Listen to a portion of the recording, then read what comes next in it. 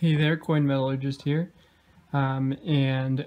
this video is me looking through the first $1,000 of half dollars up in Idaho. I'm starting this video about halfway through the bag of half dollars. It had 1,000 in it, $1,000, 2,000 of these half dollars. So far, I haven't had very much luck. I found a few pretty nice condition coins, but just to give you an idea of what I'm looking for to pull out of here, I'm looking for 1964 or earlier half dollars that would be 90% silver, 1965 through 1970 half dollars, which are 40% silver. There might be a few stray, unlikely, but stray 1971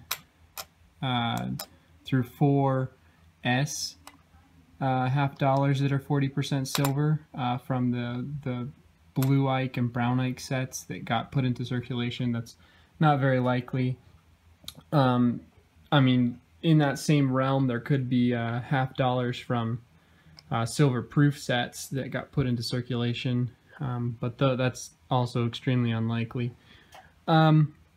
The other thing is that after 2002, the U.S. hasn't made half dollars for circulation. They've only made enough for collectors' purposes.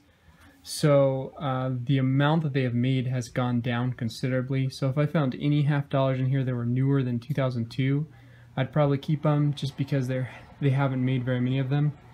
I'll finish going through these, and then I'll finish this video. And just remember, I'm going to be going through another 2,000 half dollars that come from rolls rather than a bag. So hopefully those ones will have better results.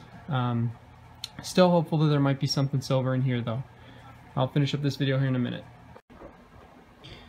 Okay, so I have finished going through the first $1,000 of half dollar coins that came from this bag. From the bank up here in Idaho. Throughout this video, I've been talking about, or at least I mentioned it a couple times, how 2002 or newer, they haven't made very many of those coins because they only made enough to satisfy the collector's needs. And I think a couple times I was saying newer than 2002, but I mean to say including 2002. 2002 or newer. So I didn't find any of those in here, none that were newer than 2002, so I won't be keeping any of those. The 2001 coins, which are the newest coins that are in here, there were a couple that are in really good condition, but I'm still not going to keep those. And I found some bicentennial half dollars that are in really good condition, but the thing is that they made, you know, ridiculous amounts of this year of the 1976 ones, so I don't really see any need in keeping that. So, you know, as far as my records go, I didn't find any silver in this bag. You know, look at this coin. You see this white rim on this, and it looks silver. And this was the coin that I had seen in the bag before I opened it. And thought that there might have been a silver coin in here. But the problem is this is a 1971D, and there's no way there'd be a 1971D that's silver.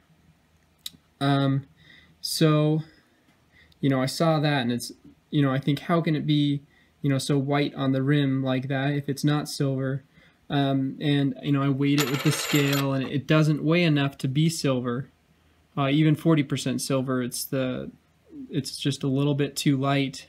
And, you know, looking on the internet, what it might be is that someone might have plated it in silver at one point, and that plating may have, you know, came off here on the front and on the back.